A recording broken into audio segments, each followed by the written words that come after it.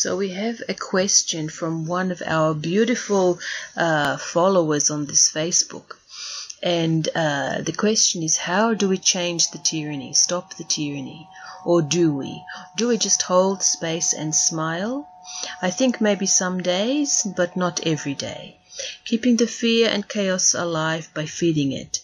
Do we embrace the demons or do we fight the demons? And this is a very interesting question because many people are in confusion about exactly this type of situation. Not only are they in confusion, but they are also in this state of helplessness where what can I do? What can I do? I can do nothing. I am one person. And for us, it comes back always to the idea or the concept of energy. Everything is energy. If you think about everything like energy, it means that it's not physical, it's not necessarily tangible, it's not something that you can necessarily plan out and work through like a business plan. It's something that is within us and without us and of us. So that means that we are absolutely connected, if we choose to be, to energy, because we are energy.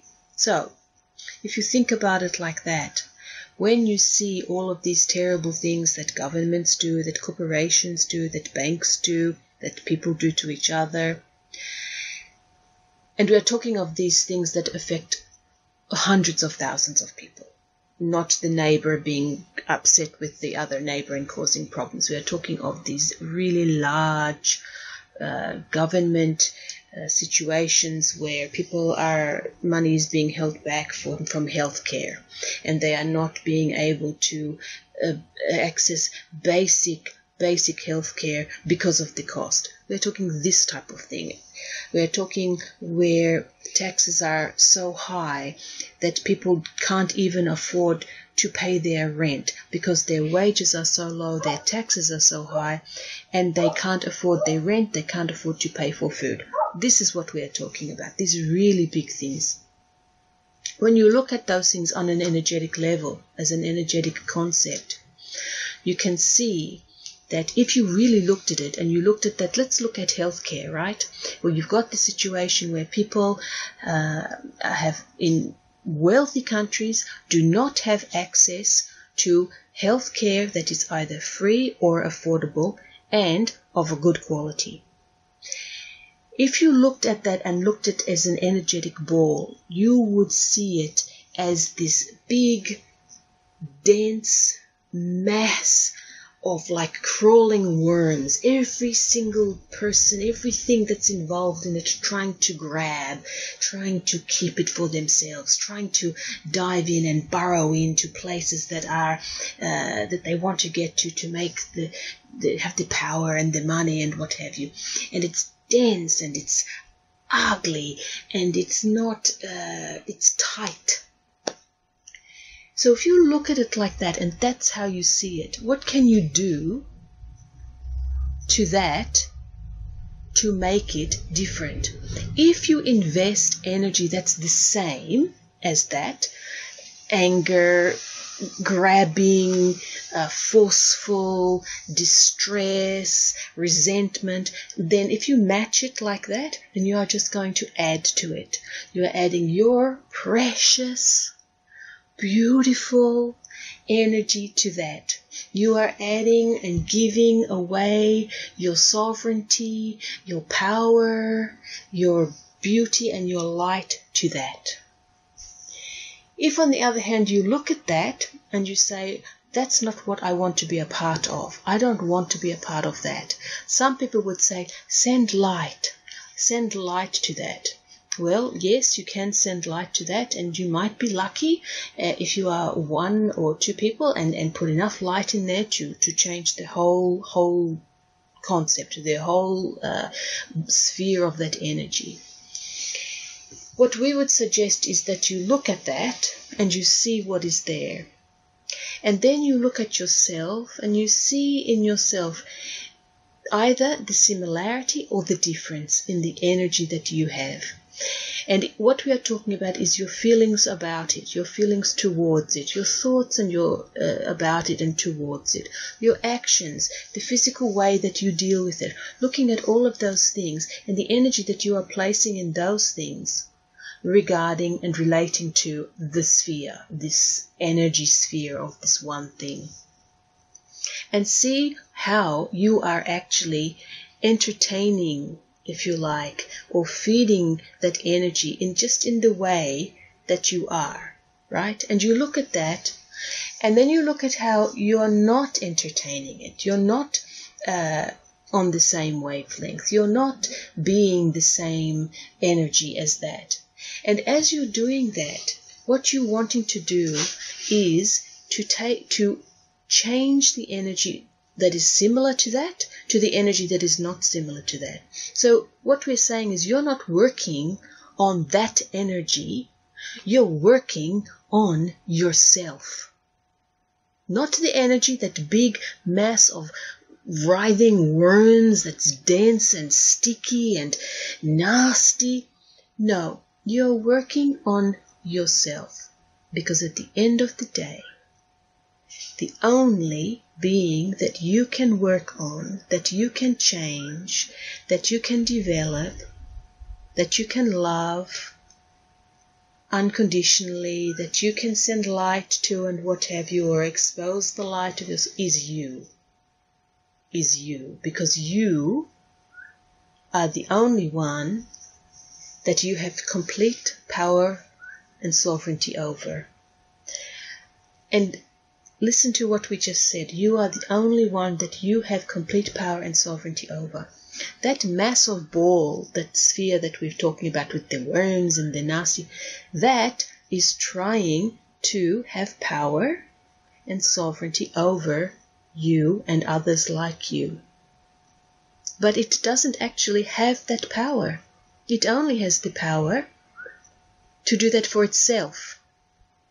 So, if you think about it like that, as soon as you make that decision, you really understand that and you start to work on yourself, not engaging in that environment, not engaging in that activity, and really looking at yourself and saying, I am sovereign. I am the one that has the power over me.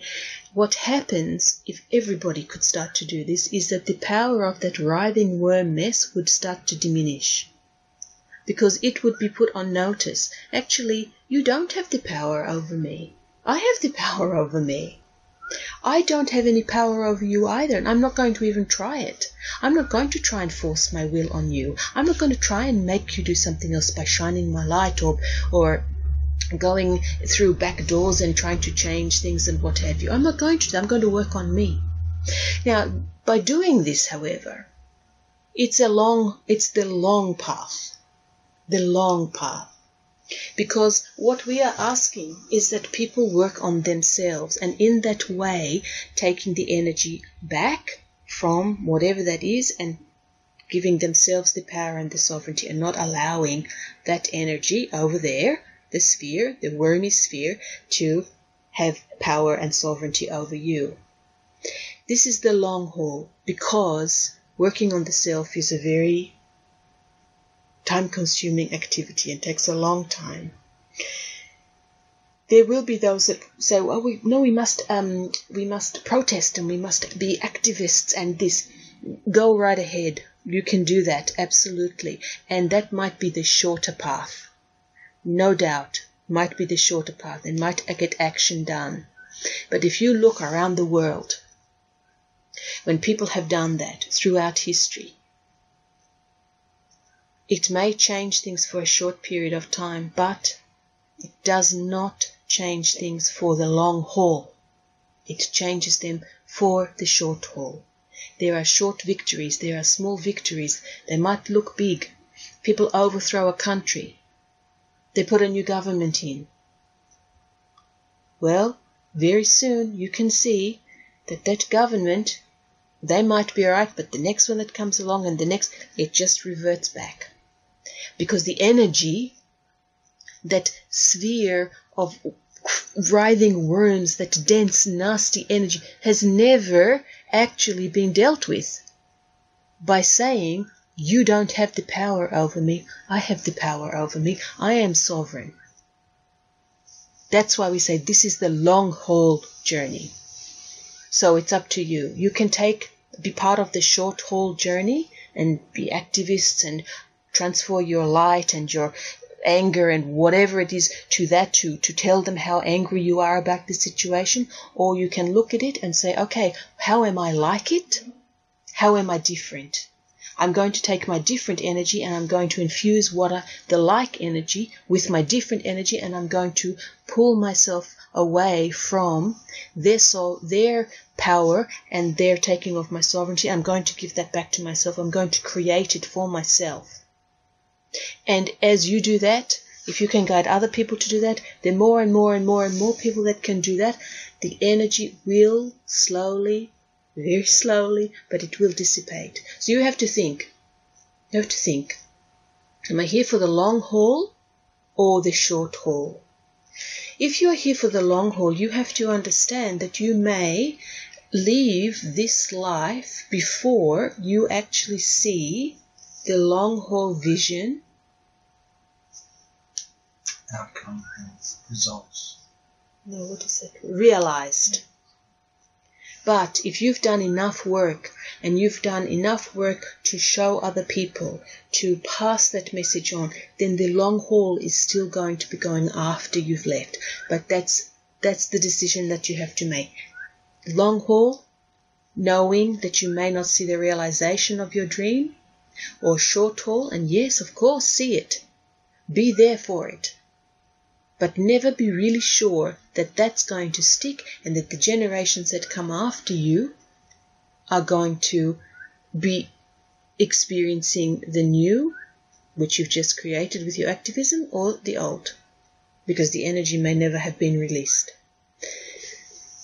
So that is our answer to that question. We hope that you have found something in the answer. And what we would like to say is, whichever course you take, both of them are exciting adventures into the world, humanity, existence, and the self. So whichever one you decide to take, we would just urge you to look at it like that. This is an adventure. This is exciting. And, by the way, the world or humanity needs both groups of people. We need the activists and for the short haul, so that they can start to energize and keep the energy going for the people who are on the long haul. But we really need some long haulers. We've got lots of short haulers in humanity. We need the long haulers. So we hope that some of you choose for the long haul. Many blessings to you, and thank you so much.